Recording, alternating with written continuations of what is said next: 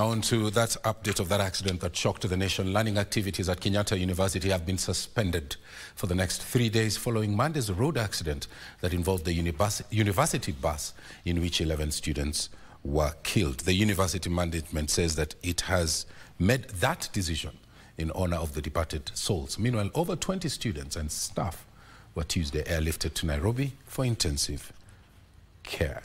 Joseph Wahungu reports. Bunged up but lucky to be alive. Students and lecturers who survived Monday's horror accident in Maungu are recounting the moments that led to the carnage. Nikozadia KU. Tulikuwa tumekuja trip ya shule. Sa on our way tukienda Mombasa tukapata ajali pale Maungu.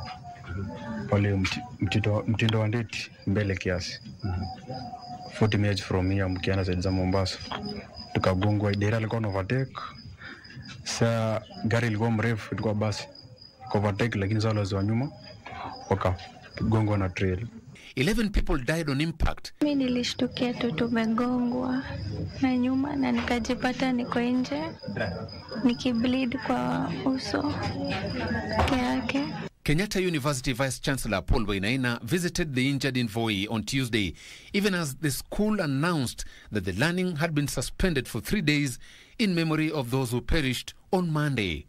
The accident in Maungu came on a day when 5 people lost their lives in Bomet in yet another road carnage. Transport Cabinet Secretary Kipchumba Murkomen says the runaway accidents are unacceptable. To enforce road safety laws, the Transport Cabinet Secretary on Tuesday announced that the National Transport and Safety Authority will make a comeback on Kenyan roads. He said the retesting of all public service and heavy commercial drivers will be implemented without delay. Among other measures announced by Murkomen are the medical testing of drivers and a crackdown on unroadworthy vehicles. For Prime Edition, I'm Joseph Wahungu.